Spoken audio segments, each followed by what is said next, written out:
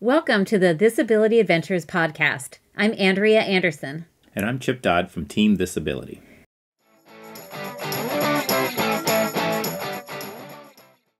Hi, I am Chip Dodd with Team thisABILITY, and I am here with some amazing people to do the race ramble for the Fall Foliage Adventure Race that just happened last weekend, which would have been roughly, I don't know, October 21st or 2nd in that general time frame. I'm here with Justin Mann, who we raced with for the first time ever. We also have Jesse Hasberg. Uh, he's raced with Team thisABILITY before, raced under a different name this time, but we are looking forward to racing with him again soon in the future. And also an extra special guest, Allen Wagner, the race director of the Fall Foliage from Broad Run Off Road. And so we're looking to get some tidbits from behind the scenes of what really happened during the race. So Alan, let's start off with you. Like, tell us about this race. How long was it? What was the race schematic? Just so that people that didn't attend or didn't get a chance to dot watch, what did they miss out on? Yeah, sure. I'm the race director for Broad Run Off Road. I think most people know us at this point in the adventure racing scene, but for those who don't, we started out doing like beginner races. So our first race was just a 5 hour. That was it. Then our second race, I think, was just a 3 hour. And then we've kind of evolved from there where we've become like a ladder system for our racers where they said, hey, make something a little bit longer. So then we threw in a 9 hour and a 10 hour. And then in the last 2 years, very specifically, we've had a lot of racers who said, I want to try nighttime, but I don't want to go all the way through for 24 hours through the morning. Like they don't want to work with sleep deprivation. So last year, for the first time down in Fredericksburg, we did our fall foliage race and we went till midnight. Like we went from morning to midnight. So they got a good 4 or 5 hours of dark. And this was basically a repeat of that with some slight adjustments. We only stopped at 10 o'clock on this one. And that's actually a funny story about how the schematics go for the race. The intention, I've been putting on races for about 10 years now, and it does take a lot of work. I know a lot of people might not be aware of it, but I've actually, the races on Saturday, I was out there since Monday, setting legs or meeting vendors for delivering of boats and, doing walk park and all that kind of stuff. So after doing this for 10 years, I actually originally was going to like, this is going to be my off year. So for Spring Bloom this year, we just did a 5 hour race. And originally this race was only supposed to be, I think a 4 hour and a 6 hour or something like that. Um, and originally my plan was to do it down at Mason Neck State Park. Nobody had ever done an adventure race there from what I had seen. But the big issue was that Mason Neck State Park, while they were open to us being on the property, they didn't like the idea of having like 200 cars parked there. It's a very popular park during the day. You probably noticed this during the race that there were a lot of people picnicking and barbecuing and stuff in there. So they were like, look, we have no problem with the number of races you're going to have in here, but is there a way you can just not start here and we're just somewhere in the middle of the race? So I knew from being in this area that the Quantico Orienteering Club had done meets at Gunston Hall before. It's called George Mason's Gunston Hall. It's the historical home of George Mason, Virginia's founding, like the Virginia, I guess you could, not the Declaration or the Constitution for the state of Virginia Yep. that eventually influenced you know, the United States Constitution and everything. But long story short is they had done O meets there before, so I reached out to them and they were super into the idea. They loved it. So they're like, great, we're going to do the race here. And Mark Garrison from USARA had reached out to me at one point and he's like, hey, we're really looking to find like a fall regional qualifier for USARA. I saw you just did a 15 hour. Would you be willing to do one again? And from there it became, okay, I guess we're doing this again. So then it became a matter of like planning out the course. So what I'd really like to do with the races is I wanted to, for this race, because it was a regional qualifier, I felt like I had to kind of step it up, at least in terms of like the difficulty of the course. Like obviously nighttime was going to be a play, but for folks who aren't aware, three of the areas, kind of four of the areas that this was in are places that O meets have happened before in the past. So this was almost like an ode to orienteering. There were three big trek legs in this race. And what I tried to do is I tried to make it so that the race progressively got harder as it went. So the first bike leg was go in sequential order, get all the points in order. It was almost like you don't need to think. And that then you got to a paddle leg, which was a little bit of like thinking about which order you wanted to go in. Then the next trek leg, the one that was in Pohick Bay and Meadowood, and I can actually bring it up on my screen for Yeah, our definitely viewers screen share here. it. Some people watch on YouTube. Um, So, yeah, yeah. Let's go here. although it progressively got harder, there were some hard parts of each Yeah, leg. I'm just saying it. yeah. Here we go. We're on the screen. All right. So the first leg was you started at Gunston Hall. You rode all the way up to Meadowood. The trick at Meadowood, though, is when people think of Meadowood, they probably think of. Sorry, I'm gonna bring this up. This is what people think of, and if they live in this area. This is what Meadowood is. It's a very mountain bike specific place that has a lot of wooden features in it, and it's very, very popular, I would say, with locals. So it was important, and the agreement is managed by the Bureau of Land Management, and BLM basically said they're first before the general public gets here. So that's why we went biking there first, was to get you guys there before everybody else woke up and realized it was a beautiful day. The Sure. trick to Meadowood is that it's got multiple one-way trails in it. So it required people to do some interesting loops. So you'll see in kind of the route here, and maybe it'll display better if I go on to the topo map. So you couldn't just go get point 102. You had to ride past it because the entrance to that trail is down here at the bottom. And then you ride this is called the Bosch Trail, and you rode it back up. And that was very clear in the rules. We said you have to go the correct way on the one-way trails. You couldn't do any bushwhacking. That was part of our permit with BLM. They did not want people bushwhacking in the mountain bike area. And again, that just has to do with how popular the park is. So there was that one. There's one down here called Yard Sale, which is probably one of my favorite bike trails to ever ride on. It's basically just a never-ending series of tabletops. If you know anything about mountain biking, you're just constantly going up and down and getting momentum and going up and down again repeatedly. And then randomly in the middle of the trail is like an old car, like just car parts to this car. So we're like, that's got to be a flag. But once you did that, you got out and you rode your way to this TA here, which was in Pohick Bay Regional Park. So now we've already gone to our second park at this point. You had to trek your way down to the boat launch. And here, this is the boat leg. So you had one, two, three. And then as you got further into the marshes, four, five.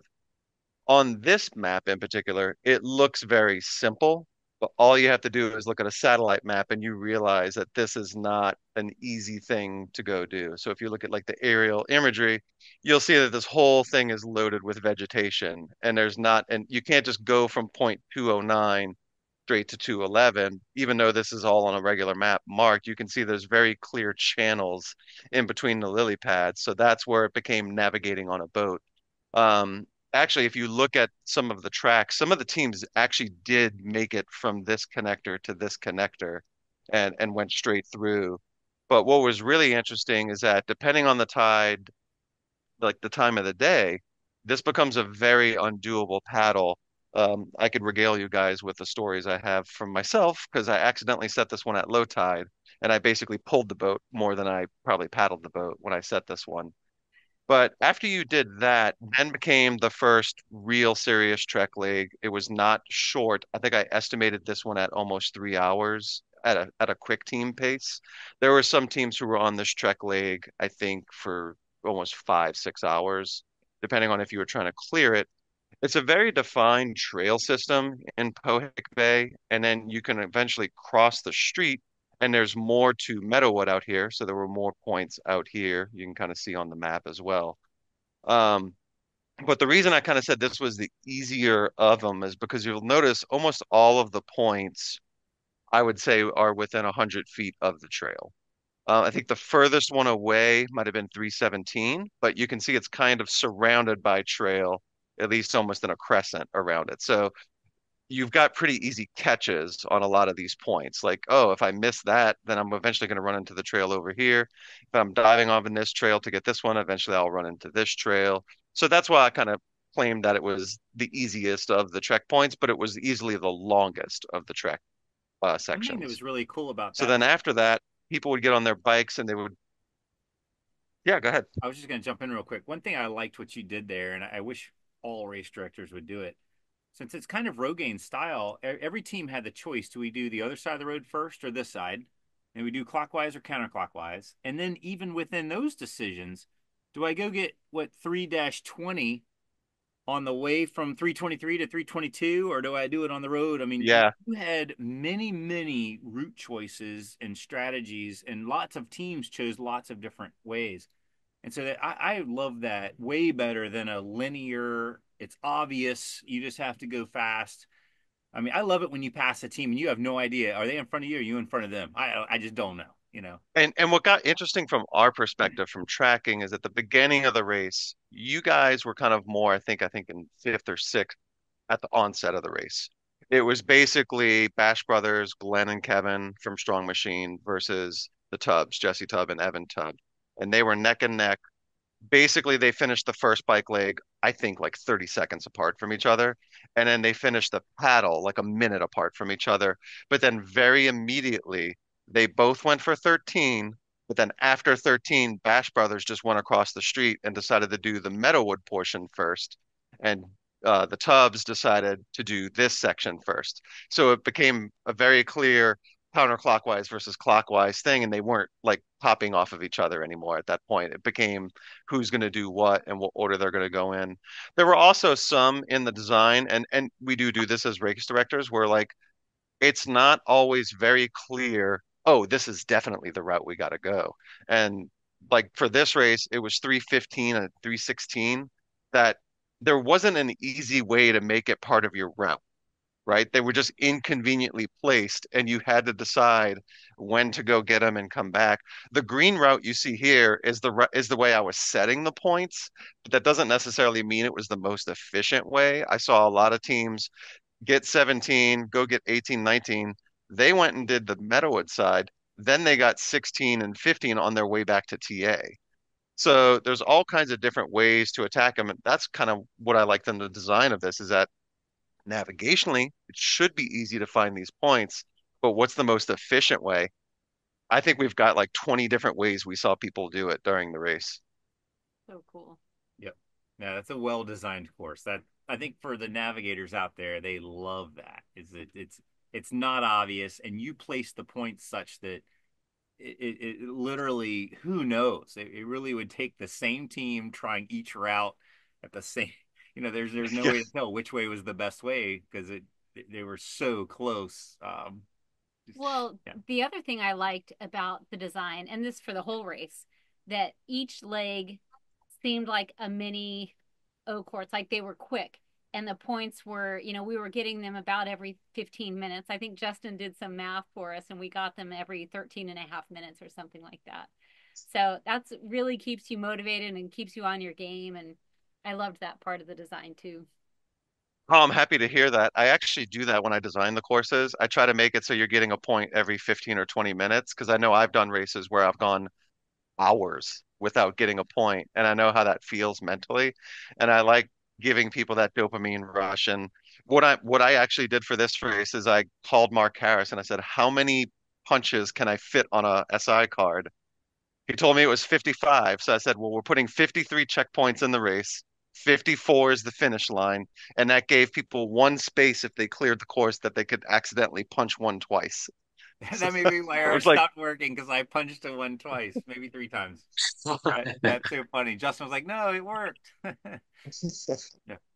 but yeah, so that was kind of the theme of one, right? The first trek leg, leg three, the first trek leg. The theme there was kind of just really big. What order are you going to go in?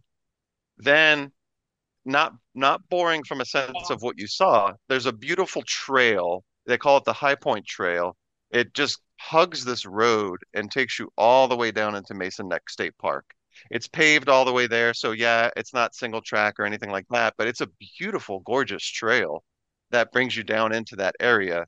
And what's interesting about Mason Neck State Park versus, say, Pohick Bay is topographically it is as flat as a pancake. So it is completely different navigationally on how, like, I don't know if you can tell, I've got the contour lines on. There just aren't any out here. So It was flat. when you get to this park, it really became a different navigational exercise. I think if I put it at the 10-foot layer, that's what was on the race maps. So, but even then, there's not really a whole lot to work with. And but what's interesting about Mason Neck is it's got this inner creek here called Canes Creek, so that's where I had people paddle. I'll talk about that in a second. But from the Trek perspective, it's not really easy to cut these inlets because almost all the inlets are completely full of marsh and weeds and like waist high water. So you would go there. Like I know when I set this point the first time, I tried to just cut across here and I saw it and I was like, you know what, never mind. I'm going back to the trail. Like that's not doable. So it was going to force people to put in a lot of mileage, even though this was on the trail. This is just barely off the trail. The real navigating became 36, 37, 38, 39, and 40. And the exercise here really became 36 was a shoot off the trail with a bearing. Then it was you think you could shoot to 37, but then you're going to find out that none of this was navigable. So you even this green line's probably cutting it too short. You really kind of had to come all the way down here to come around for it. But 38 and 39, I think might have been my two favorite points of the day, in the fact that this was I'm an orienteer at heart, and setting a bearing is what it's really about. And the only way to get 39 was to set a bearing. There were no features around it really. On the map, it shows as a stream, but I think that stream's been gone for decades. And It was gone. confirmed.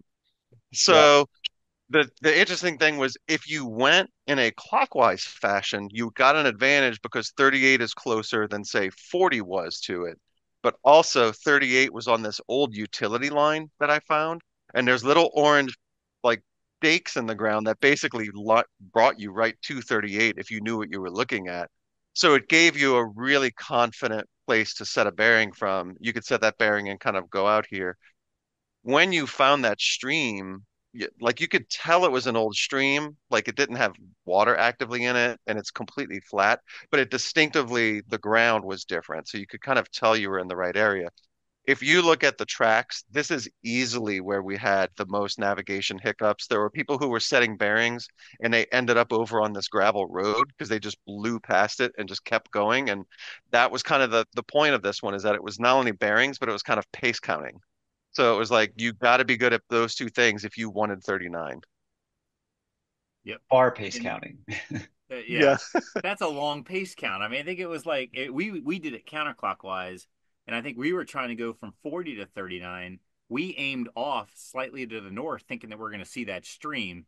Blew right past the stream because there ain't no damn stream. And then we finally got to the next reentrant, which is just south of 38, and we were like, "Whoa, wait a second!" But we were timing it because We pace did counting pace is count really as hard. well. Oh no, No, no, we because that timed was that 750 meters. because it was like Yeah, 750, okay. so that's too much to pace count through the woods and have any accuracy. So we were Yeah. timing it. We knew that we had gone too far, and then but if you did it clockwise from 38 to 39, you could basically follow that reentrant down, Yeah. hit the stream, turn right, and you hit it. So Yeah, so that's a full kilometer between 40 and 39.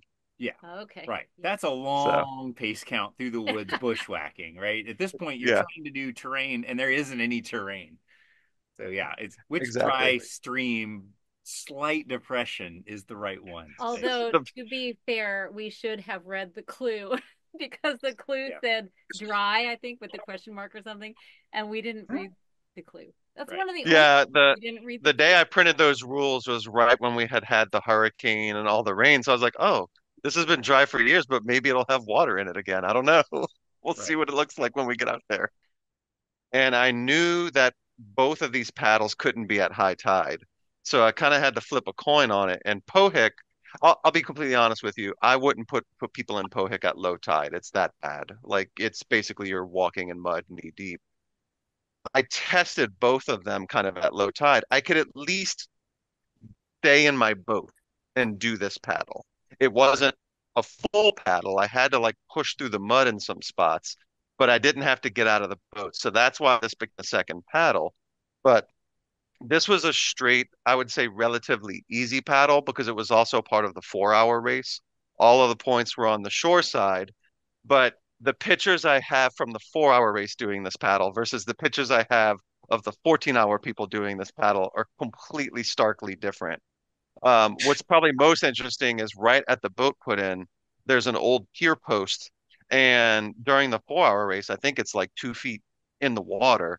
And when you guys were putting in for the 14-hour race, it was completely dry. So it tells you how big the shift in the water is during the day. Wow. So I had a lot of people were like, it was pretty, but that was not an easy paddle. And I was like, that was kind of the intent, but it was at least paddleable in low tide. So kind of going from there to then, so you did that paddle and then you did Mason Neck. Depending on your timing, the sun may have been setting on you. Depending on if you were a slower team, it might have already been dark when you were out at Mason Neck. But whenever you were done, you came back to Gunston Hall. And from a race director behind the scenes standpoint, it was because they were the ones who gave me permission to do orienteering at night. But the thing I actually loved most about doing this this at night is that there are basically no trails in the system. If I take this off for a second so you can see it, there is basically this one main trail that will take you out here to a scenic view, and there's kind of a trail here to take you to this cliffside, and that's it. So everything else, you can see all the points out here. This is all completely trailless out here. This area up here is completely trailless. This area back here is completely trailless. So when I was saying it was progressively getting harder, now we're really talking about people who have to be able to navigate, and it's nighttime because now we're done with trails being catches. Now topography is the catch that you have at this point. And then genuinely, when I did the original course estimates, I kept coming in really quick. I was coming in at around like 12 hours, stuff like that. And just really openly, that's how the UTM plotting got added to this leg. And it's also how you don't get mapped until the race start got added to this race because I needed ways to kind of add time into the race to get it to be longer. So Right. what we did is 45, 47, 49, and 52. The ones that were the furthest away from the trails were the ones that we made people plot for two reasons. One, we wanted it so that they couldn't accidentally find the flags, but secondarily, they were the ones that were on obvious features, like topographic features. This one's on a saddle that is very easy to see on the map. You can see a high point here, a high point here. We put it in the middle of them. The one out here was at this high point at the end of this kind of like L-shaped ridge that comes out. The one over here was on this like little finger spur. And then the one over here was on this really obvious spur that you can see here. And we do that because when people are plotting, I know not all the races do this, but I like to make it so that when you're plotting, you can tell if you're in the right spot. Like, oh, the clue says spur. I plotted it and I'm not on a spur. And that's the way I mentally think about it. And what was so interesting is I watched so many racers come in, plotted the point wrong, and I could hear them talking to themselves out loud, going, well, I guess that could be a spur. And I'm just like, it's just like that should be your clue that it's not in the right spot. But what is really interesting about the whole Gunston Hall area is that all of this is all historical home site. So not all the buildings and stuff are still here, but a lot of ruins are in this area. So 745, I think I actually have a picture of these things. Was an old ruin. It's a ruin from where like the home site used to be. I like to take pictures of all of the checkpoints as I'm out there. When I set them, I'm like making sure I am in the right spot. Here's Gunston Hall. So that leg is also where the big depression was. Oh yeah. Yeah, With the yeah. So cellar. here's the in the daytime, this is what it looks like. So it's an old ruin wall that is out there. So you think you're just navigating to the spur, but it's very obvious when you that there's an old rock ruin wall out there. You get to some others. This was one of our quad trees where it's like four trees growing out of the original tree. We're in a spot. We had a couple of those on the course. Distinct tree was a hint, I think, a few times. The picture doesn't do it justice, but this is the massive depression. It's a giant hole that's out there. That's it from two different spots. What's really interesting about this one, and I'd love to hear some of the stories you guys have about it, but there are sometimes when I'm doing research as a race director, I do it on the map before I even get out there. And two things I like to do, and I'm in Caltapo as an app if nobody's ever seen it before. one of the things you can do is you can say, hey, show me old USGS maps. So that's what I'm looking at here now. So now I can see like maybe what used to be in the area. This one doesn't really tell me too much. But then you can also go to something called shaded relief, which is LiDAR data, like they fly a plane over and they're basically doing a laser to figure out what the elevations are. And there were two things that stuck out to me. One was that is a very straight line. There's no way that's not man-made. Yep. And sure enough, when I went out there, it's an old road. And if you could find it, it was really easy to navigate on. So I actually added that to the map for the racers. If they noticed it, they could see that road on the map. But what really stuck out to me is this is that area. Hold on, I'm trying to disappear, make that disappear for a second. This is clearly something man-made here. That's Yep. perfect right angles. It's definitely dropping down in elevation every couple feet. In my dream world, I was like, oh, I hope this is like an old foundation of an old house. Maybe it's like an old abandoned house or something like that. The road basically drives right into it. You can see mounds of dirt. You can see a big hole here. So maybe it was like a digging site. So when I went out to scout this area, I came out. I was pretty disappointed when I found this because all the foundation and any kind of like cement or brick or anything is all completely removed. You go to this area and it's all grass and it just, you go down and then it just drops down like 7 feet and then it goes flat and then it drops down 7 feet. It clearly used to be an old home site, but it didn't. If I called it like ruins or anything like that, nobody would be able to catch it as a feature. Like it wouldn't be something that somebody could catch. So I ended up going over to this giant hole over here, and I was like, great, I'll set it in there. At least then I can say massive hole depression. And that hole is not insignificant. I think I measured it at about 40, 45 feet wide. And I got in it at one point and it was over my head and I'm 6'3". So it was not an insignificantly sized hole. No, I think in historic times, based on going to what's the state park with the Buff Betty, the Okanichi State Park, they said that a lot of the old homesteads build like a cone-shaped hole. They packed ice into it with hay, and it kind of keeps the ice for a really long period of time. But that's also where we found the what looks like a wine cellar or something, but it's like a brick like thing. And it said depression, but we were like, whatever, we're just sending Andrea in because she's the smallest and it's scary. And so we sent her into this wine cellar, which is that divot just to the west of that big Yeah. hole. Yeah, that little thing You- right there. I Yeah. I know where I'm going soon when I get a day off is I'm going back to check that out because I've been out to that site probably 5 times at this point, and I had never seen that on all the Well, times I was out there. you'll be as surprised as we were that there was a depression above it because we went to that point thinking, oh, we're here. It should be right here. And we see this cellar like thing and we realize it's not a depression. So we just kept going. And then we had to backtrack and it really surprised all of us that there's a depression right above this cellar feature. So, and I also fell in a hole Mhm. there. There's like a square, almost like a chimney Yeah, coming from that. see here. And so it's a square shape just about the size of my foot. So my shoe got And I stuck. say this is your actual track from the race. So Oh yeah, let's see. Well, you'll see us go right past that, right past the yeah. point, and then come right back to it. Yeah. So Yep. we were just we yeah, we had no idea there was a depression above that entry to that cellar. And the other we Yeah. caught this on the GoPro, so when the video comes out, which will probably be tomorrow, anybody that's listening to this, like watch our video and you'll see us go into the little cellar and then Andrea bust her ass and fall into the hole and then like, don't pull my foot, like pull my shoe because her shoe was like stuck in this hole it was brick.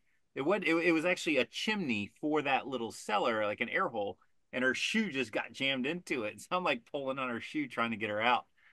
I It's fell pretty so many entertaining. times this race. That was probably my second or third or whatever. I was starting to, yeah, I'm starting to Yeah. hurt after. Yeah, so I mean, so that was the course in general.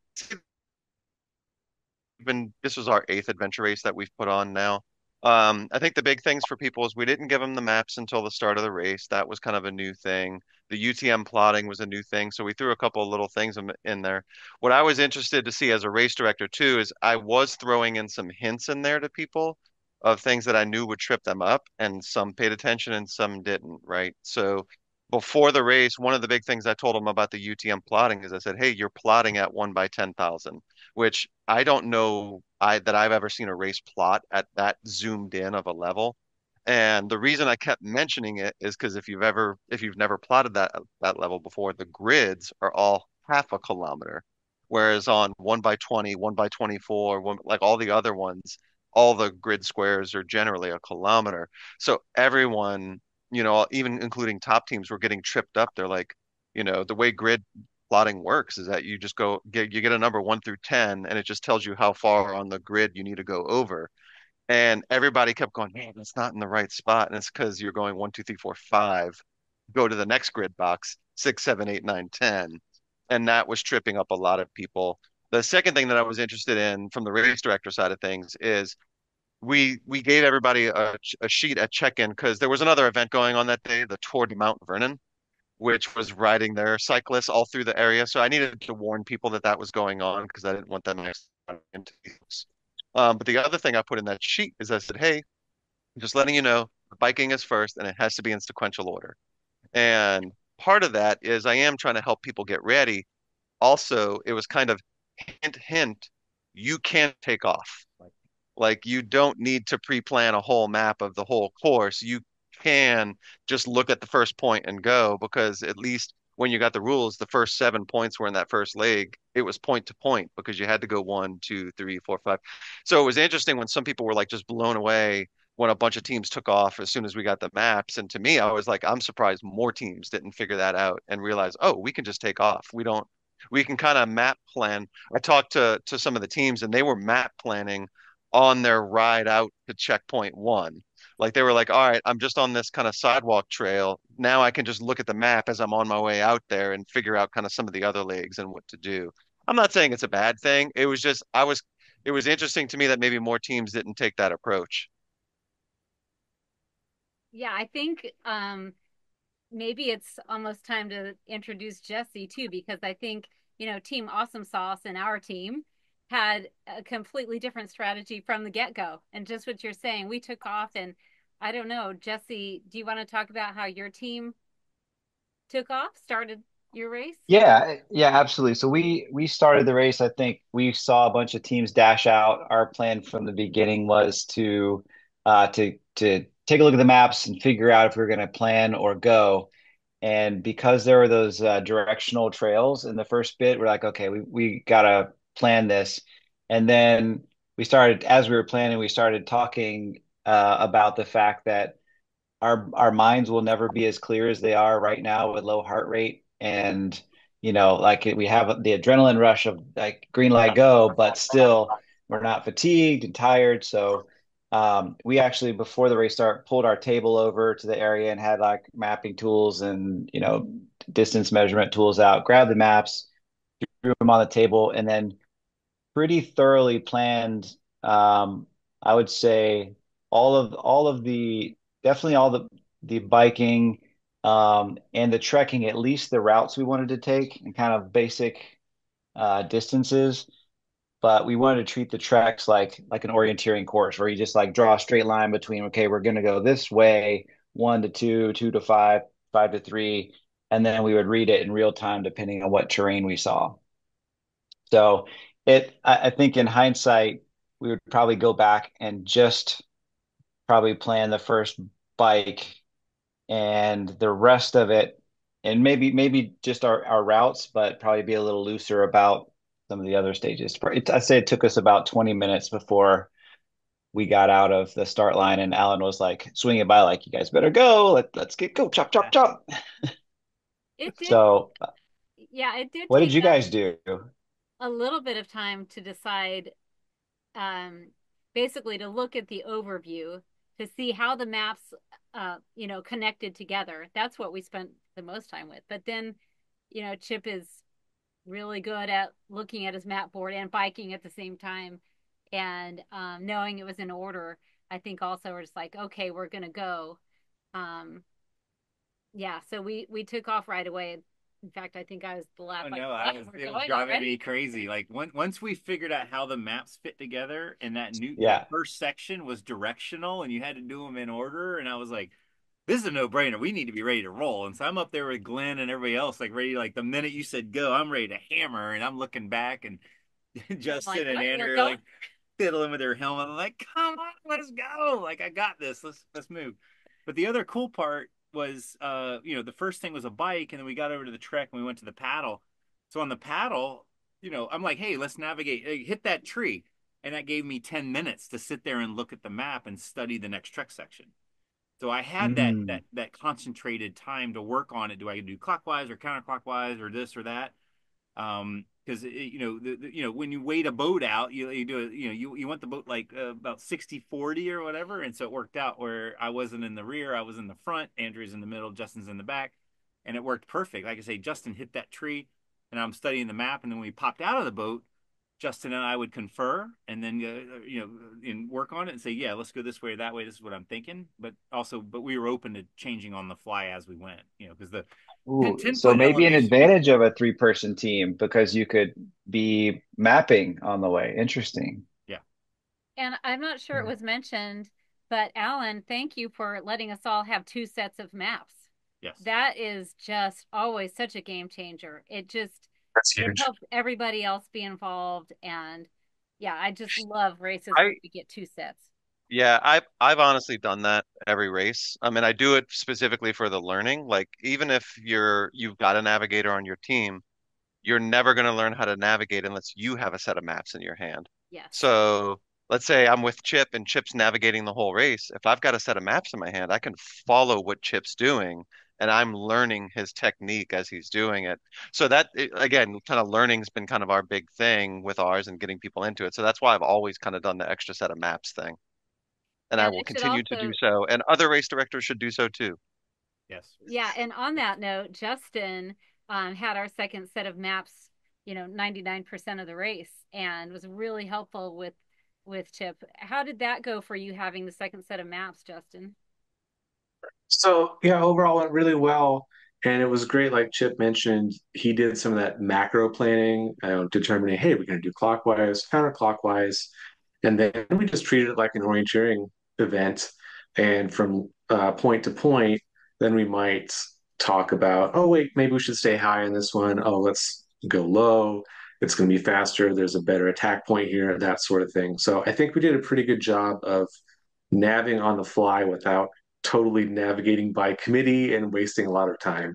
So I think that worked pretty well. Yeah, me too. So let's go back over to Jesse. What were your goals in this race? Like you had a different team. I'm not sure if you raced with them before, but Yeah.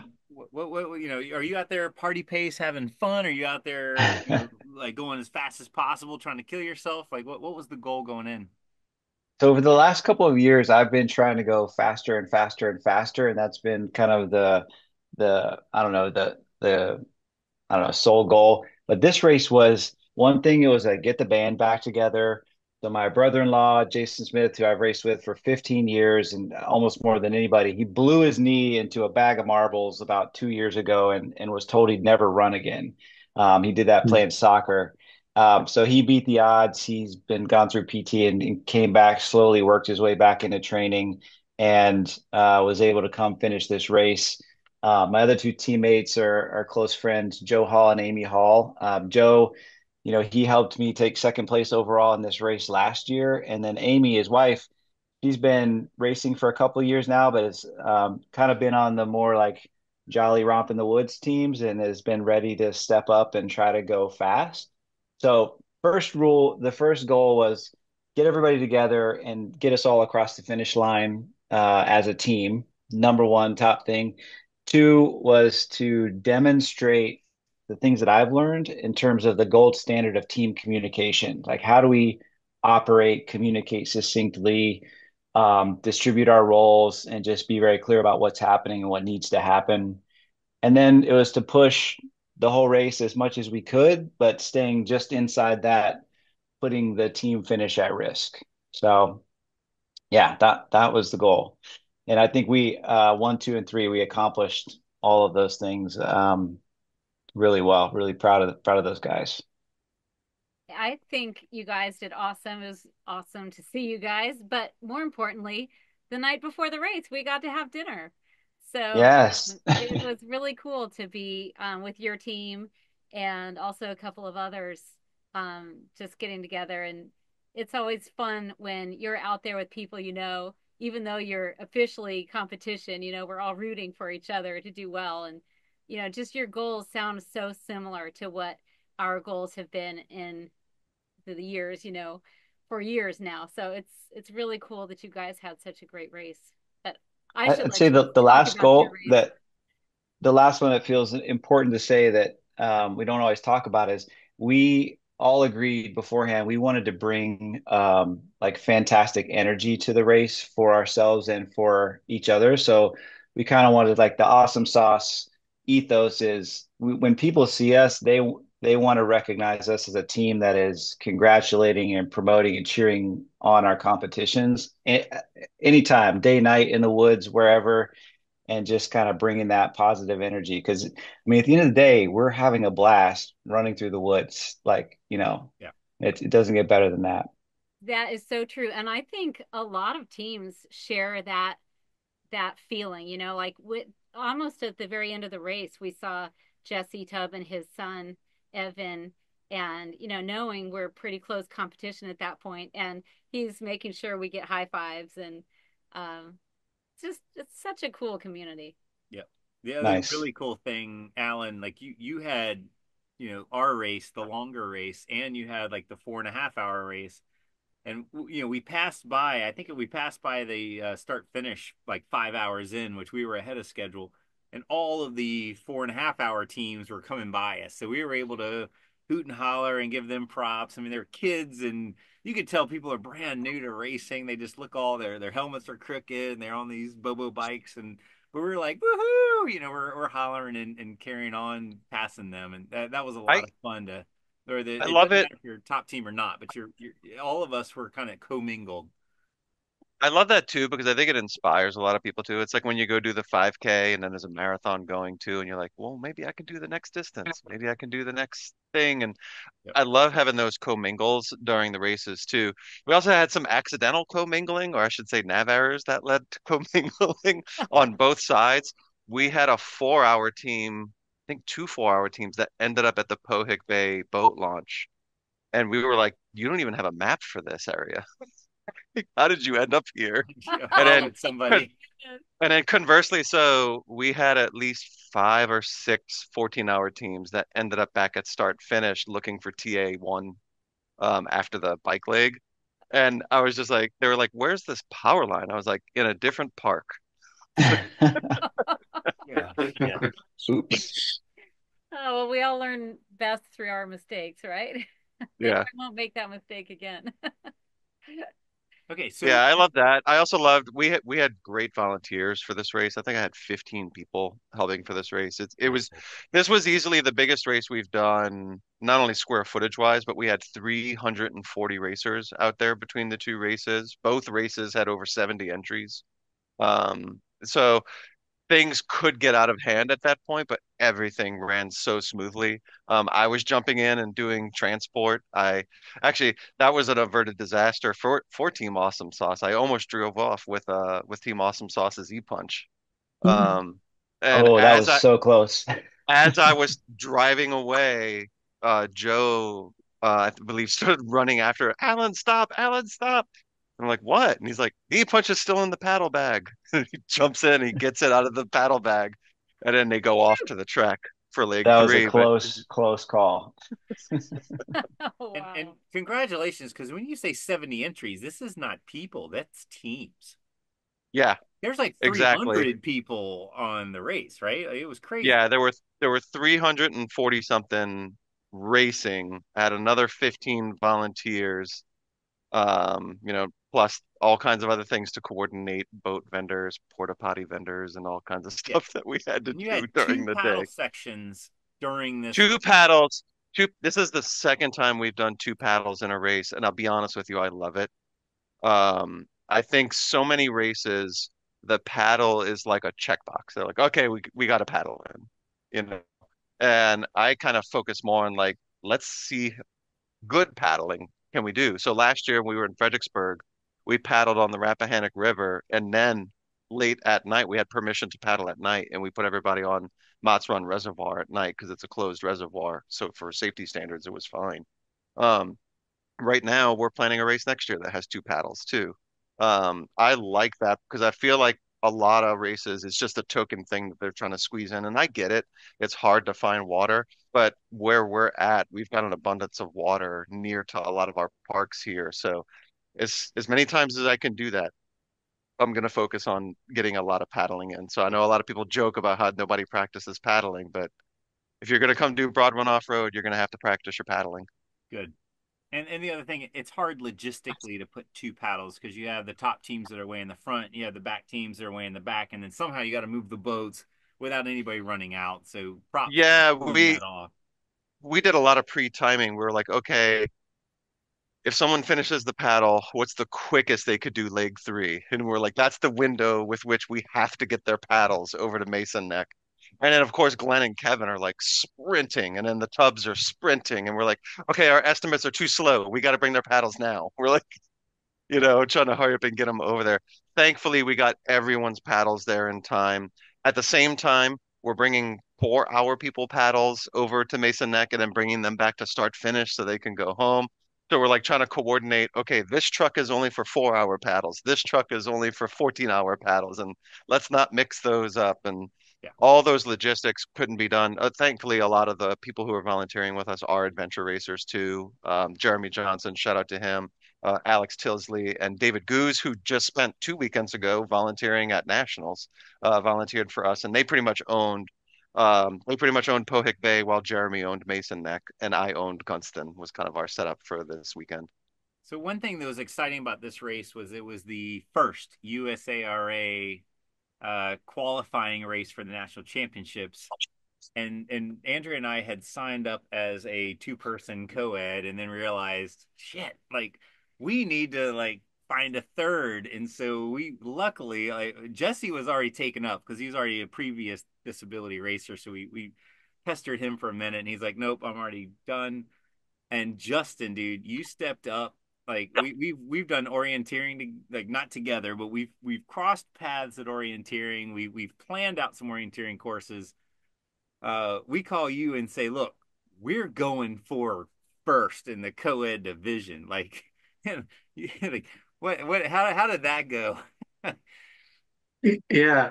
So, yeah, I appreciate your expectation management because, it was like 2 weeks before the race. I'm at work doing my thing. Get this text from Chip's like, hey, man, we need a third. We're going to do fall foliage and we're going fast and furious. And it's going to be a sufferfest. Are you in? And I thought about a minute or two. I'm like, oh, hell yeah, of course I am. And I had signed up solo to do the race because some of my usual partners were unavailable. So just going to do solo. It's something I like to do from time to time for these adventure races. But I got the message from you. I'm like, oh yeah, like let's go for it. You just did so amazing. Yeah. And, we're not saying as we all live in Virginia Beach or did live in Virginia Beach. And, Justin is kind of new to adventure racing, right? So why don't you tell us about your adventure racing history? Yeah, sure. So I came to it from orienteering, which I started doing in the pandemic in 2020. And I had seen about adventure racing at the same time, but like, hey, I don't have a bike and there's no races going on in upstate New York where I was at the time. So let me put that on the back burner. So I started orienteering, got my nav skills honed as best I could.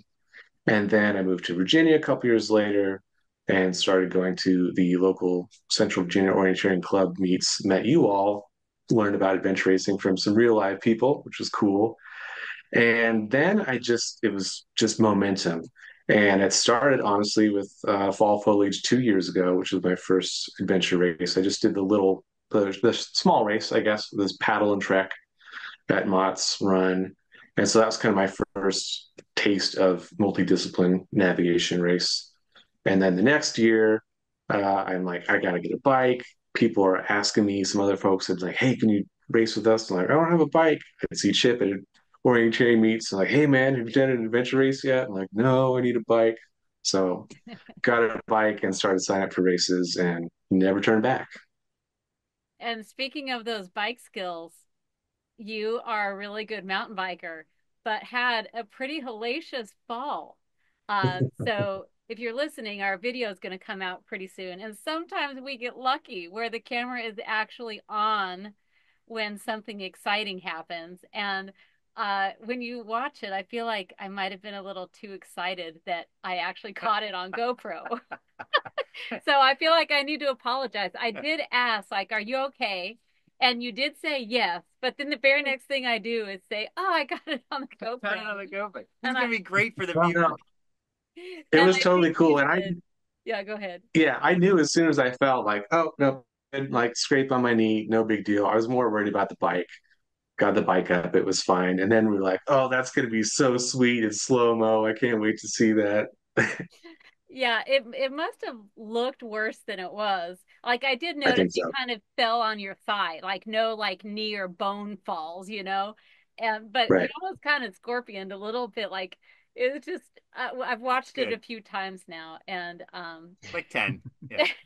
In I'm I slow so motion. excited to see no it. that but I've said this, maybe we had this conversation during the race, but if people told me when I started mountain biking that you will fall, I wouldn't want to know that. Like when I started mountain biking and Chip taught me, I don't think he ever said, "Oh, you're going to fall and you're going to fall a lot."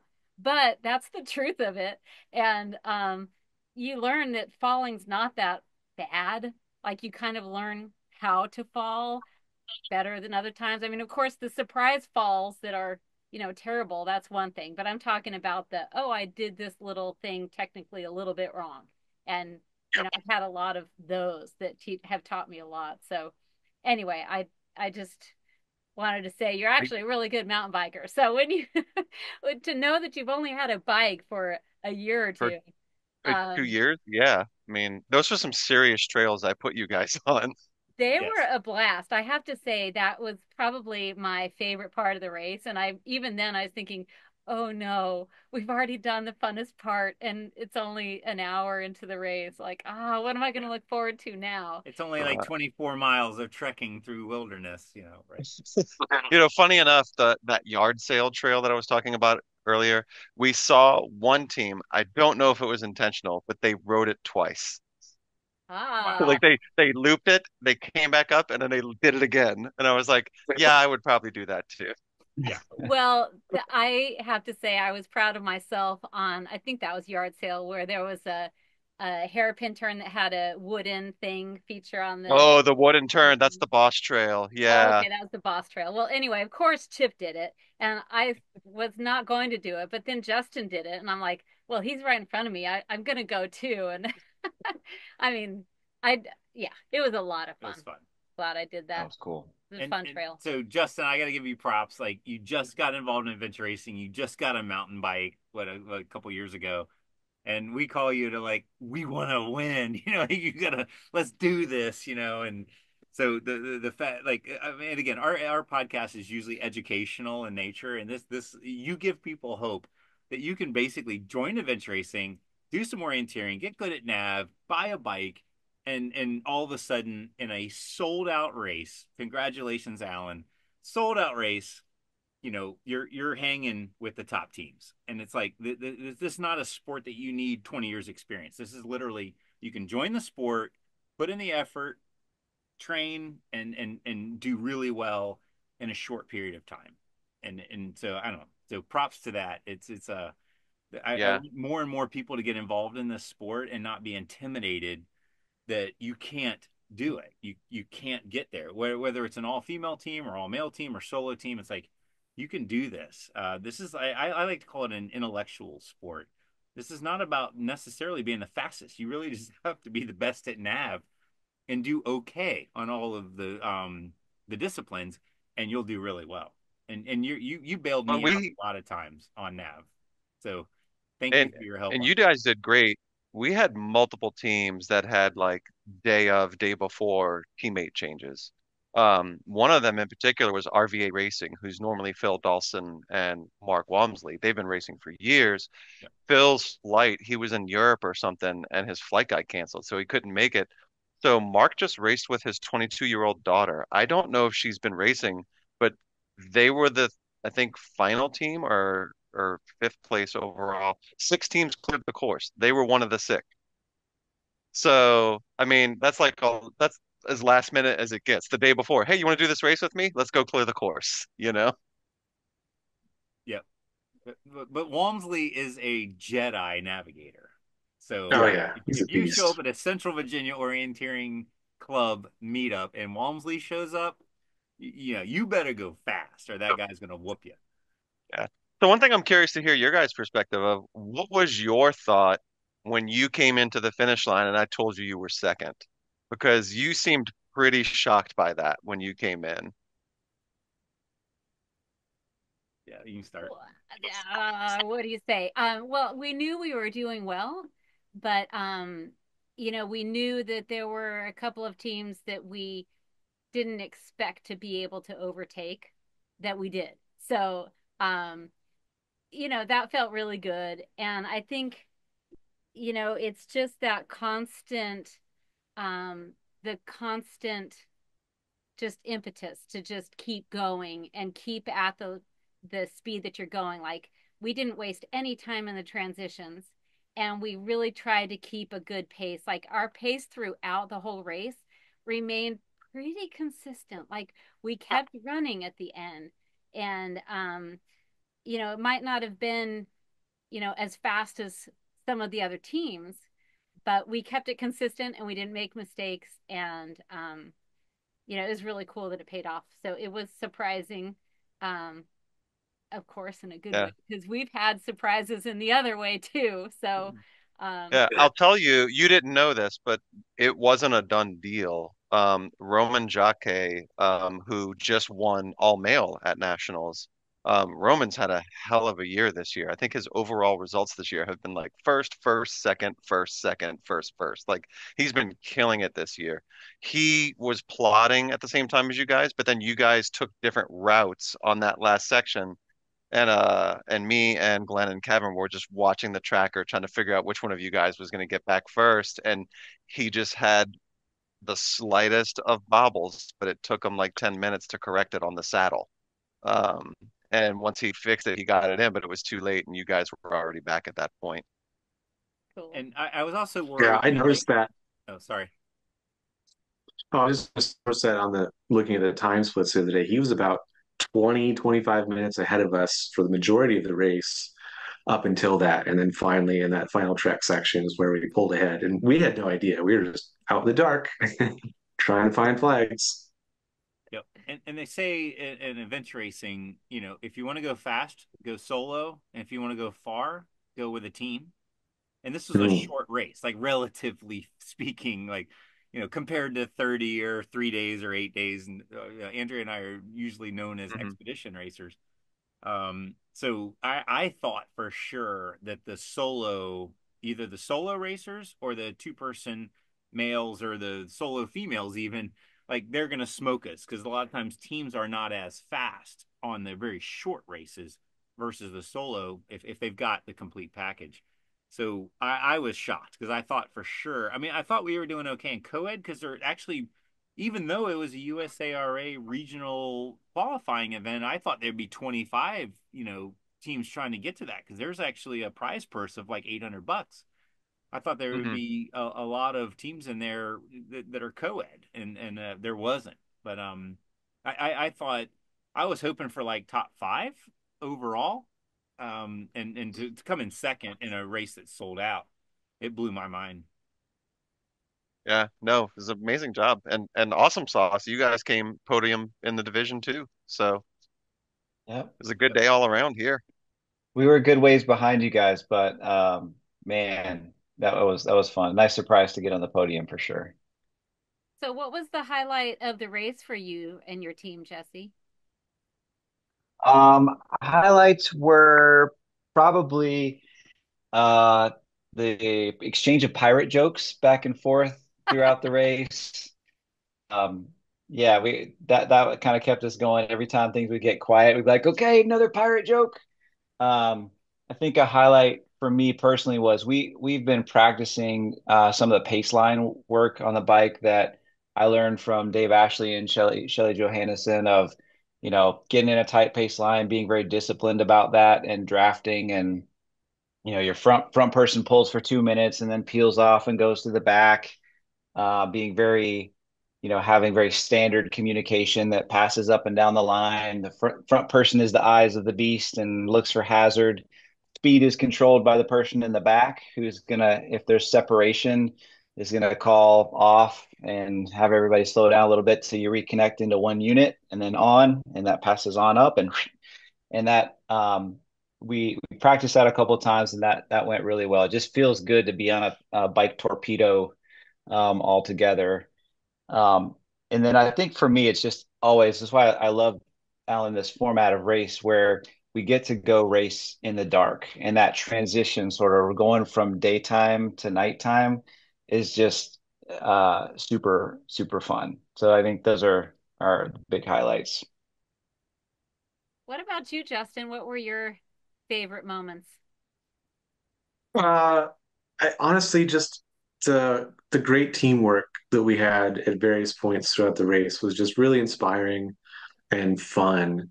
Um, like I said, I'm still relatively new. I've done some teamwork. I've done a fair amount of solo races, but fitting in and slipping into the team and working with y'all was just such a highlight for me. And like the times when we had to, hey, we think we know we're close, but we got to double back and find it. Let's split up, like just maintain eyes and ears, but let's get online and go back and find the flag. And boom, we did that, more than once.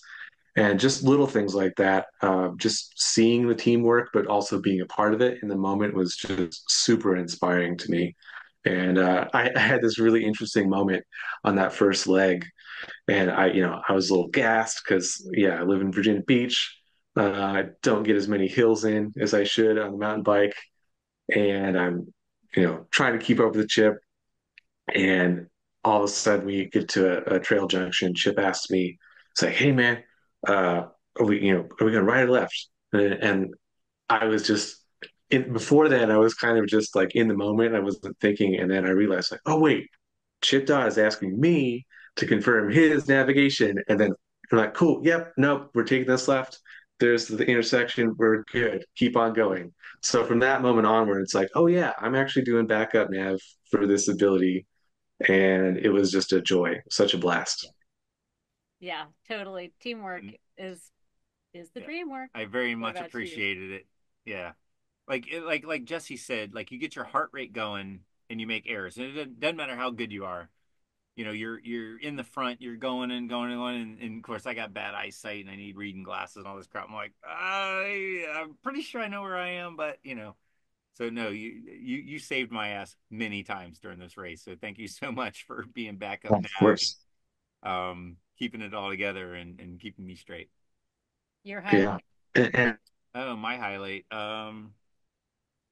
Well, other than the finish, because that blew my socks off. Let's see, highlight. Probably, I think us working together, solving the complex puzzles. Like Alan was showing on the map, that one that was down there on the stream. I think it was like out of all the races where it's so easy for a team to go off the rails when they're not exactly as sure where they are, you can easily go, I want to go this way, and I want to go this way, and you start arguing and all that. I think we like legitimately said, we're not where we think we are. Where else could we be?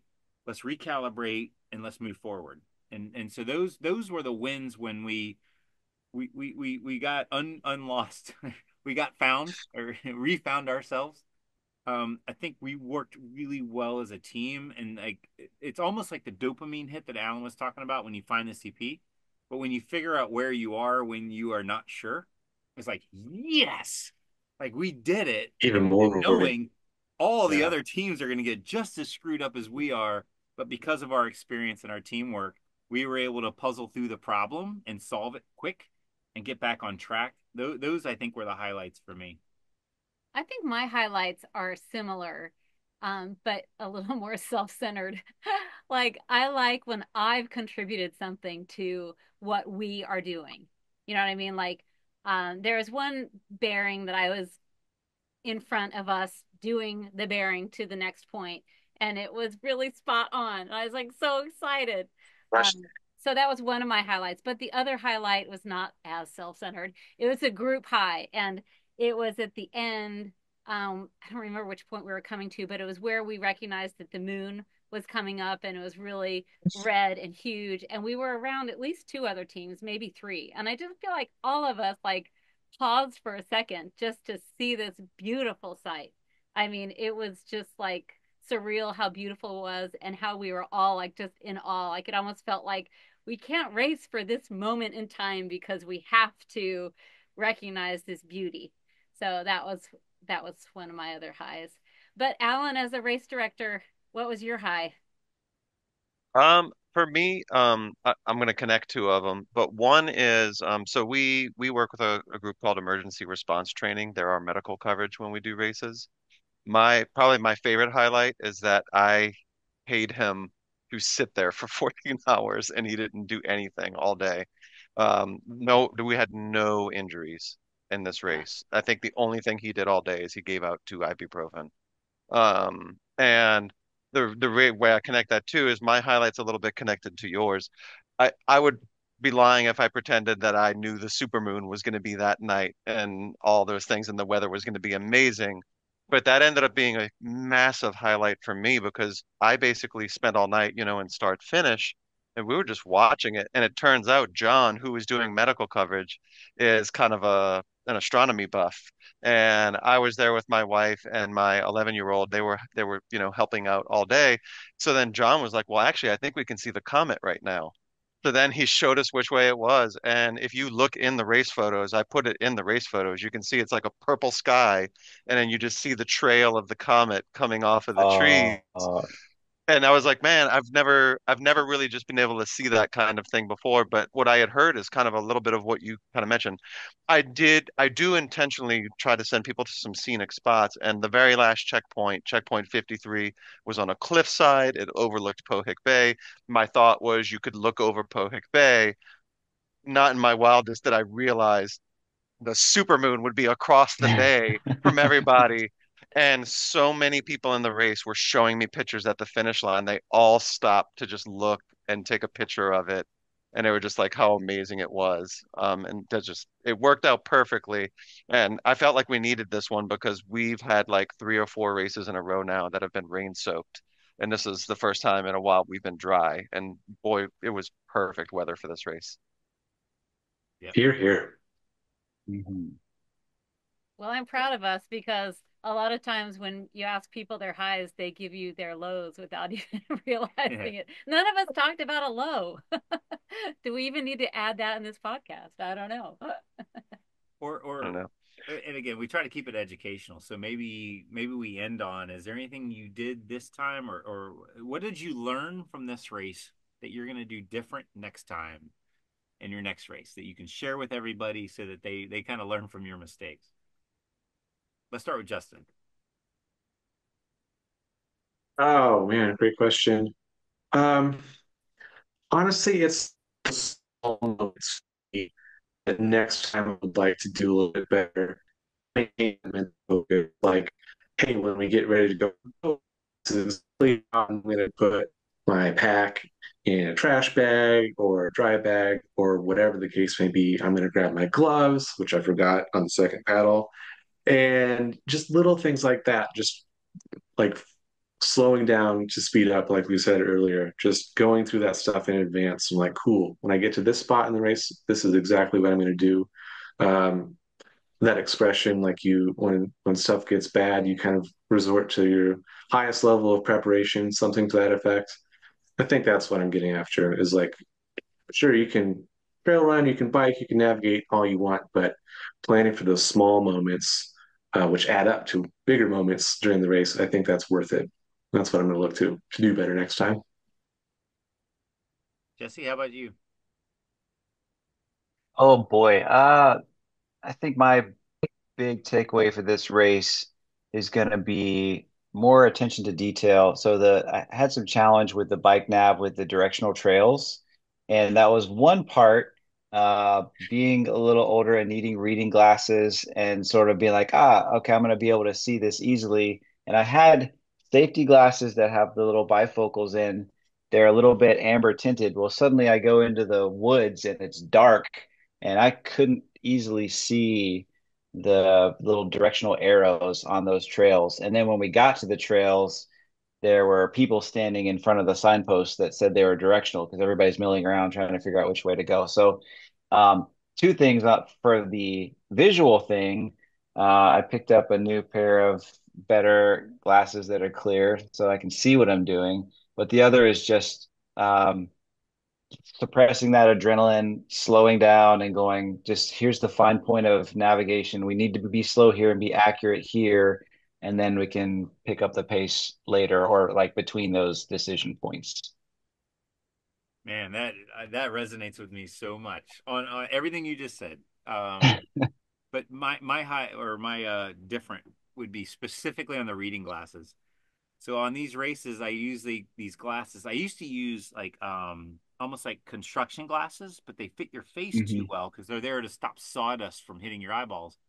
But at the end of the day, it fogs up, right? So I started getting these like rimmed glasses with the bifocals, and I think I was using 2x or whatever, and it wasn't enough. And so even though Yeah. it wasn't raining, it wasn't foggy and everything, I'm trying to read the map, and there's like little nuances that I really still couldn't see. I definitely I just ordered on Amazon more because they're cheap. Like they're like three for $20.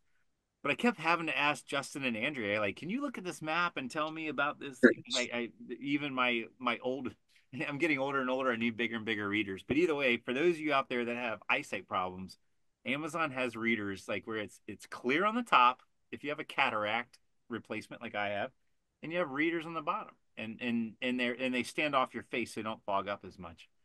So I ordered 2.25s and 2.5s, and I'll tell you on the next podcast how they work out.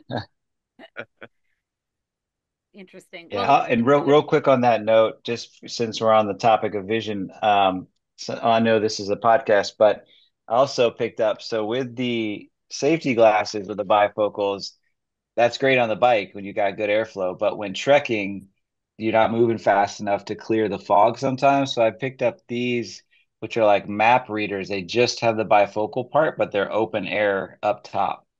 So I figure for the trek where I'm less likely to get poked in the eye by a stick, I'll leverage these. But again, they just came in, so we'll have to tell you next time how it went. And where did you get those from? Because that's a European brand, right? Like you don't just Yeah, you can't get those on they Amazon, came right? from Germany. Yeah, they came from Germany. Unfortunately, not on Amazon. Um, it'd take me a second to look up the brand, but they're map reading bifocals, open air. maybe we Would can be the put it thing in to the show search notes. for. We'll put it in the show notes. Perfect. Yeah, That's right. You guys are sophisticated. I like it. right. We try. My learning on this race was a lesson that I seem to need to be learning over and over again is to just do the things I know that I should do. Like you guys are saying, like just slow down a little bit to do the right things. And so, you know, like I left one of the TAs with my helmet still on the trek. I'm like, what am I doing with my helmet? And then Chip's like, well, you can go take it back. And I was like, no, that'll take me 30 seconds or something. It just wasn't very far back. But I should have gone back and put the helmet back with my bike. Well, I shouldn't have made the mistake in the first place. And I probably made the mistake because I was trying to go too fast. And then I should have taken the extra minute to go put it back because I had to carry that thing the whole trek and the paddle till the next bike. And it had my headlamp with the battery on the helmet. So it actually adds kind of a lot of weight. So that's slowing down. And another thing that, like I'd already said in the podcast, we didn't know the clue for that one point that most of the time I was keeping us all aware of what the clue was because I had the clue sheet. So I'm naturally the person that should have said, this is what we're looking for. But I had that sheet tucked away. I usually have it connected to my backpack with an S hook, and it's in a mat bag, like a smaller mat bag itself. And but this time it was just in a plastic bag that I had in my pocket. So I'm not going to do that again either. I want it to be more accessible, and things I should already know. But those are pretty detaily things that I want to do better with. So before we kick it to Alan for the race director perspective on learning. One more thing just for everybody. And Alan, I got to give it to you. This was really cool that you mid race, there was no TA bends in this race. You basically said at some point during the race, you're going to pass nearby or some word your vehicle, and you're welcome to use your vehicle for a transition or transition bend. And our team went back and forth like, do we drop all of our lights and half the food and everything and we take the chance by coming by, or do we just carry everything with us and just do this as one race nonstop through? I'm really glad that Andrea talked us out of doing any type of transition, because it probably would have taken 15, 20 minutes to go in to get the vehicle and out. And so that was another thing that as racers look at their races and come up with their strategy, race directors throw out these little tricks of like, you can stop by your van, you're going to be close by. And then all of a sudden, you blew 15 minutes going in and out. And we're learning more and more that you can skip transitions. Like you can actually, like with nationals, it was like 30 hours of shit on your back. That was it. You're done. There Yeah. is no transition bend. And so I think a lot of people get wrapped up in, I can only go this far and then I have a transition and I waste 20 minutes and then I move forward. So if you want to speed up your race, skip transitions. Like it's like Ben Racing, Yeah. actually, they probably came up with it first on their podcast of like, we're just going to go through the transition. We're not even going to stop. Well, So the interesting thing with it too is I have learned, and this is from being a race director, that oftentimes I realize the race directors aren't really trying to guide you to do something so much as they're trying to guide you to not do something. I learned it's been like 2 or 3 years now. I did a race where they said the paddle bag has a 40-pound limit. And our team took that as, let's get as much shit as we can in the bag until it's 40 pounds. And all the race director is trying to do is save his volunteers from having to carry super heavy bags. So he's putting a limit on it to stop you. He's not saying you need to put 40 pounds worth of stuff in your bag. He's just saying, please stop at 40 pounds because we don't want to have to carry it. And when it came to saying you could stop halfway through, I did that because there were a lot of teams who have not done longer races and they're so worried about, am I going to have enough water? Am I going to have enough food? And I know from doing races that like you guys, I could probably do a 14-hour race without a transition area. Like I could put enough stuff in my bag and I could go through it. There are some people who just have that fear that I need to like help them with that. Look, if you need to access your cars, you can access your car. But I think on one of the sheets I said, but this is optional. It's like you don't need to access your car. I was trying to help with that, but that's like I've learned that over the years with race directors that they're often just trying to tell you, really, please don't inconvenience us. Here's what to not do. So I need to add a little something just to pat myself on the back. This is the very first time that I ate all of my food that I packed. Like I have like maybe half a cookie left. And my biggest fear is usually that I'm going to starve. But I didn't. I did not starve. And yet I took little less food than ever. I ate it all. Yay me. Nice. when there's no transition, it makes sense. Like just minimum, like run out of stuff on purpose. Yeah. All right. So Alan, what did you learn from race directing this race, and what are you going to do differently next time? Yeah, I mean, the funny thing is, if you know me, like a lot of people personally know me, I do obsess over my races. So I do have like the next day, I started writing down all the different things I learned. I'm only going to give you one of them. But I do, as a race director, it's the same thing as racing. Is the next day go, oh, we could have did this. How could we have prevented that? Um, One of the things that I do catch myself doing as I become a more and more veteran racer is going, of course that's where it is because that's where it's supposed to be. And I'm like, wait, idiot, beginners don't know that. Like I have to keep reminding myself that there were, even in our 14-hour race, there were, I think, like 40 people who that was their first ever adventure race. So in the morning, I was still having to explain some things to some people. And there were two things that caught us during the day. One was the one-way trails in Meadowood.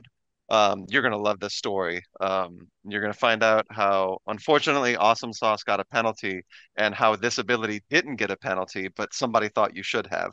And it wasn't just you guys. Oh, So in Meadowood, there are three mountain bike purpose trails. One's called the Boss, one's called Yard Sale, and then one's called Stinger. I had a checkpoint on Stinger too. I have been riding in Meadowood for over 10 years and have been completely oblivious to the fact that apparently it's a one-way trail. I have been riding it in both directions for almost 10 years. And after the race, multiple ton of them, but I would say three or four, I saw a bunch of people riding backwards on Stinger. And I was like, Stinger's not a one-way trail. Like, I was just like, I've been on it a million times. And then he was like, no, it definitely is. He's like, there's definitely a post there. It says do not enter. And I'm like, what are you talking about? I'm like, dude, I've been riding it. But I'm a trail manager here in Northern Virginia, and I know the trail manager for Meadowood. So I reached out to him. And I was like, hey, is Stinger a one-way trail? And he goes, not as far as I know. He's like, it probably should be, but I don't think it is. But then there's two trail managers for Meadowood. And the second one chimed in and he goes, it's definitely a one-way trail. I'm like, what? So I'm like, he goes, the problem is Boss and Yard Sale have big giant metal signs that say do not enter. And then you go another 10 feet and it's like, do not enter wrong way. Like it keeps reminding you. And the reason for that is Yard Sale and Boss are like super fast trails, whereas Stinger is a technical trail. So like they're not as worried about head-to-head collisions. So at the end of Stinger was this tiny little post that says "Do not enter." This is like a trail post. You wouldn't even notice it. So for 10 years, I've been riding this trail the wrong way, apparently. And what we did is I went and looked at the GPX data, and we had almost like a 55-45 split of people going one way or the other on Stinger. So I didn't bring this up and I didn't tell people like at the race because it really kind of wasn't worth it. But like that's a moment where like as a race director, like I probably should have vetted it other than going, I've ridden Meadowood for years. Of course, this is the way you go. Like I should probably like check that kind of stuff out. So what we ended up doing is we didn't penalize anybody on that, but we did have a couple people who went backwards on Bosch Trail. Unfortunately, Awesome Sauce was one of them, so we did have to give them a penalty because it was in the rules, it was on the map. But then I doubly learned the lesson because in the 4 hour race, usually with the 4 hour race, 3 hour races that we do, everything's usually pretty cut and dry, black and white. It's like do this leg one, do this leg two, do this leg three. I decided to give them some strategy this year, and we said, look, you can do Gunston Hall first, or you can do it last, up to you. And then but then it was like bike over to Mason Neck, do a paddle, do a trek, and then come back. And I guess when I said do those whenever you want, a lot of people misheard that as this whole race is a Rogaine. I can get everything in any order I want. oh, And honestly, it kind of became a little bit chaotic. And there were a lot of teams saying, like, that team threw their bike down halfway through the bike and went and got the one that was 100 meters off the trail, even though it's a trek point. And like, there was so much confusion and eventually we just said, look, we're just going to leave it. No one cleared the course, and everybody was very, good spirited about it. But that's a lesson for me as a race director that I need to make sure that I control those kinds of things that could become a confusing element. Because with a 4 hour race, pretty much everybody, I'd say 70% of the field is first timers and beginners.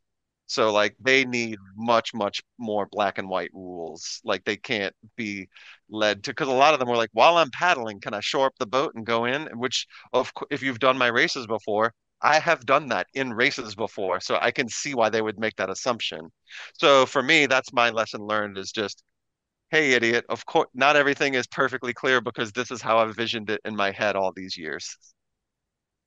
and you guys put out a race rules, the here's the book. And so I wish all race directors would put all the rules in the rule book and hand it out and say those are the rules. Here the volunteers don't elaborate, just it's in the rule book or it's not. But also in the Yeah. rules were the penalties for breaking those rules. And I love Yeah. rule books like that. Nationals did a really good job with that too. It's like here's the rule, and hmm if you break it, this is the consequence. So that's really helpful. I started doing that because I never thought I would have to enforce infractions. And quickly within I think the second race we did, I quickly realized that whether intentionally or unintentionally, people are going to break the rules either by accident or on purpose, and I'm going to have to enforce them. So I can't just say, hey, don't do this, or we'll get you. Like I have to be very clear, that's going to be a 1 point penalty. That's going to be a 5 point penalty because that's severe. And what I always tell people is like, especially like with the out of bounds stuff. when stuff's out of bounds, it's pretty much always out of bounds because it's either dangerous or it's private property.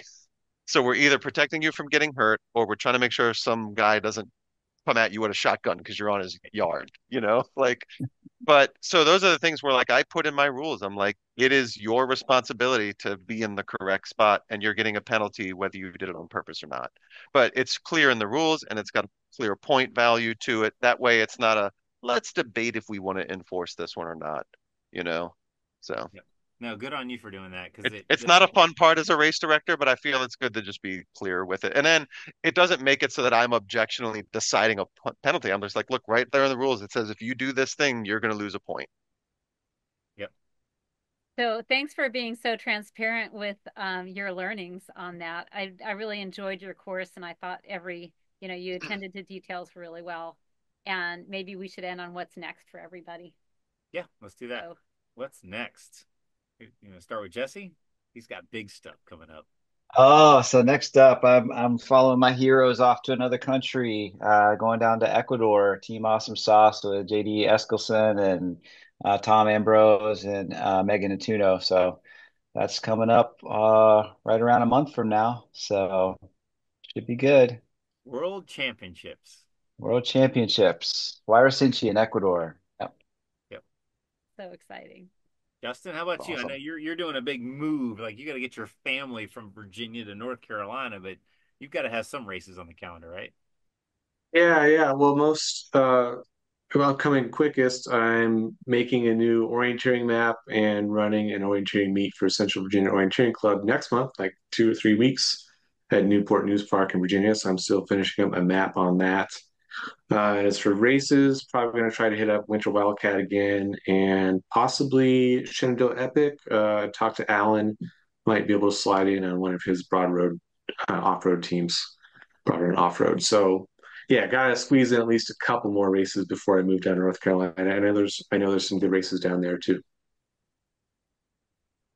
So, Alan, you got any big races coming up, or meaning you're So racing, or yeah, you're so I'm directing? I'm a little bit on a hiatus at the moment. I injured my ankle at nationals. So you can't see it on here, but I'm wearing a big old boot on my ankle right now.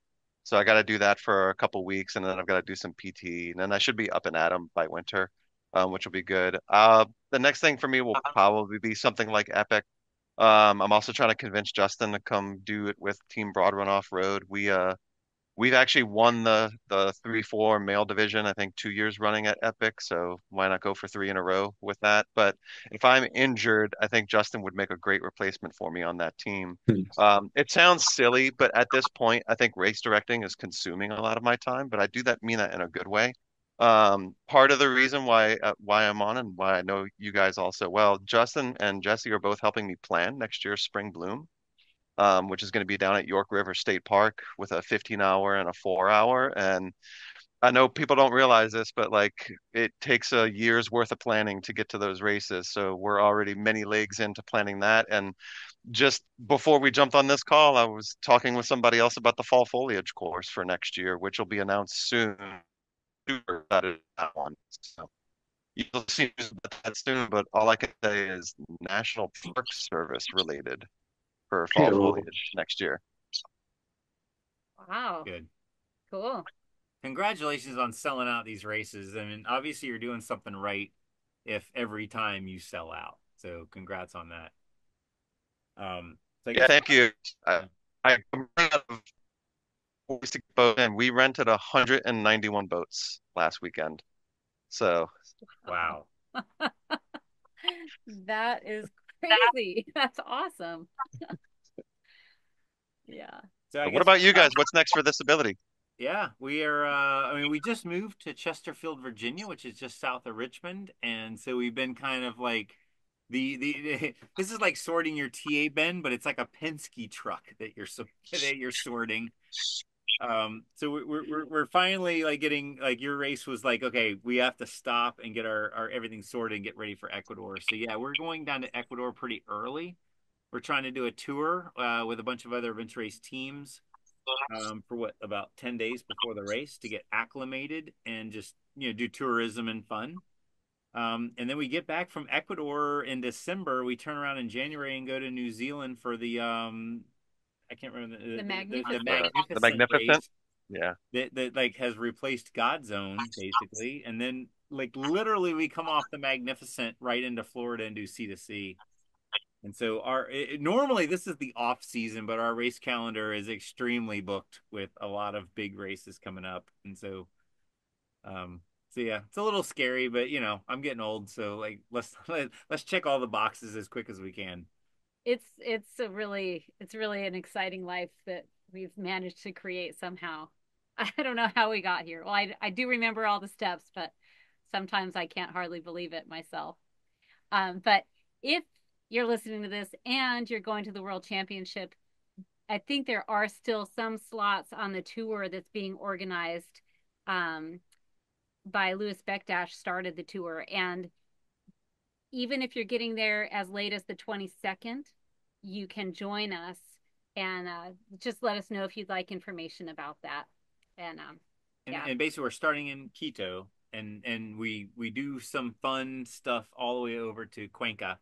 And then the tour company, because it's not just Lewis. He's setting it all up, but it's through a tour company, and they're going to get us basically from Quito over to the race and back, all the hotels, all the transportation, everything is handled. It's going to be affordable, and we're going to have a lot of fun. And there's training every single day, so we're going to be running or biking or whatever, trying to get acclimated. So if anybody that listens to this is interested, just hit us up or hit up Louis Bekdash, our teammate, and we'll get you signed up for the tour. So yeah, thanks Justin and Jesse and Allen for being on the podcast. And thanks everyone out there that's listening. Go have a great race. Yep. See you on the trail. We hope you enjoyed this podcast. Please take a moment to leave a rating and a comment. If you have a question for the next mailbag segment, call 757-354-4795 and leave us a voicemail or a text with your name, city you are calling from, and your question. To find additional content, including the video versions of these discussions, you can search for thisABILITY Racing on YouTube, Facebook, and Instagram. We hope this podcast inspired you to focus on your abilities and plan your next adventure. See you on the trail.